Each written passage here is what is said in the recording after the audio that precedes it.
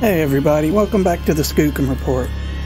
I'm playing around with some new intro music here, and let me know what y'all think in the comment section. Today's Bigfoot encounter really talks about the fear that somebody experiences when they see a Bigfoot and encounter one, and how it can stay with them for years and years and really set off sort of like a PTSD.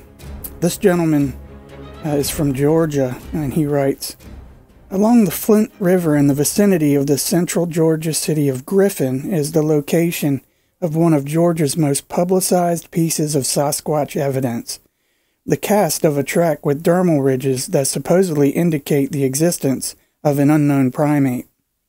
That 17.5-inch print was cast in 1997 by a sheriff's deputy, but 20 years earlier and within a few miles of this place, a young teenager had a fleeting but frightening encounter with an animal that was out of this realm, and it was out of anything that he considered existed at all. Today, Jeff Scott is trying to come to terms with what he saw that day on the banks of the Flint River. He searches through the vast amount of Bigfoot information available on the internet, and he returns to the location of his sighting. He's no longer embarrassed by the fact that he saw something that is cataloged by the general public as strange or fanciful.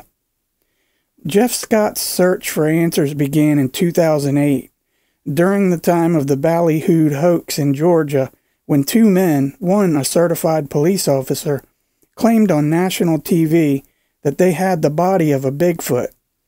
It was a lie, but Scott says what he saw was real. Back in 2008, when they said they had the corpse of a Bigfoot, and you all probably remember that hoax, he said, "I went back down there." In July, during a telephone interview from his home in Griffin, said he is certain he has found strong evidence of the creature still in that area. Scott's personal sighting goes back more than 3 decades. "Me and my cousin were down on a riverbank," he recalled. "I was 17 years old when it happened, and I wasn't even thinking about Bigfoot back in those days. My cousin was down on the bank fishing, and I said, 'Hey, Russell, come on up here. Let's go around this bend and fish over here for a while.' He didn't come, but Lord knows I went up around that river bend and threw my pole out, and I was sitting there by myself. I wasn't talking, just being extremely quiet, when I heard something way off in the distance across from me. The river is real narrow up there too. As I sat fishing, the sound he heard far off in the forest sounded like limbs popping, and I started getting louder and louder, and I thought it must be a cow or something coming down to the river to get some water. It got closer and closer, and the fear came over me. I started hearing big, huge limbs snapping and popping. It was frightening. I knew right off the bat, there ain't nobody in the world can make sound like that or that kind of noise." Scott said he was alarmed and his sense of flight set in. But he sat still, and he said the bushes and vines on the opposite side of the river were moving, and he knew that whatever he had heard was near the river. About that time, the thing came out. With its arms, it parted the vines, and I saw it walking. It was just humongous how big it was. Solid black hair and shiny. I never saw its face. I saw it from the side. I saw its legs plain as day, its arms and head, everything from the side. Now, if I had hollered at it, it would have instinctively turned and looked at me. So I didn't do that. I was just so scared. He said, "I got up and took off running back to my cousin. I had never been so scared in my life, never." Scott remembered he was in a near state of panic when he reached his cousin. He said, "I was shaking so bad that my cousin tried to get me to my senses. I said, 'Man, we need to get the hell out of here.'" Now they left, and more than 30 years would pass before Scott had the desire to return to the location and stand where he had seen the creature. To this day, the only thing I regret about it is I was too scared to go back down there and see the devastation of the limbs that thing had snapped. And I know the footprints would have been there. The sense of fear Scott experienced that day was profound. The fear overcame me that this thing could kill me.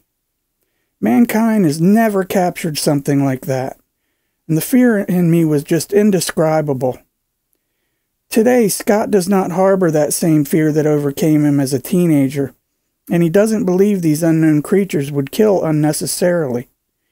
He's gone to spots on the Flint River on a number of occasions to look and listen. He said, "I'm trying not to carry a gun down there with me, but it's hard." He said, "I carry a can of bear spray and a knife, and I've only been back to the same spot where I saw it one time." He and his cousin returned at his request. "I found the spot again right off the bat after 33 years. And when I stood at the exact same spot, now I'm being serious as a heart attack, I felt as if something was watching me." He said he turned to his cousin and as they stood on the riverbank, and he said, "Russell, you didn't see what I saw standing over here 33 years ago. It was the scariest thing in my life." He said he believes me because he saw the fear in my eyes that day. Scott said he talked about his sighting to only a few people. "Nobody knows what I saw, only a handful of people," he said. And when he read about the casting of the footprint, now called the Elkins Creek Cast, and to him it was just confirmation that what he saw still roams those forests on the Flint River. 20 years later, they took castings of a footprint, he said, and more than 30 years later, he wants to understand what it is that he saw. Man, that's amazing. I've never really heard a Bigfoot encounter talk about the fear as much as that one does. I've heard people describe it, but man, I guess it can just stay with you. And a lot of people describe it almost like a PTSD. It just sets off like a panic attack, and that's just crazy. I wouldn't wish that on anybody. If you or anybody that you know has had a Bigfoot sighting or an encounter and you want to have it on the show, just write it down, shoot it off to me in an email at skookumreport@gmail.com.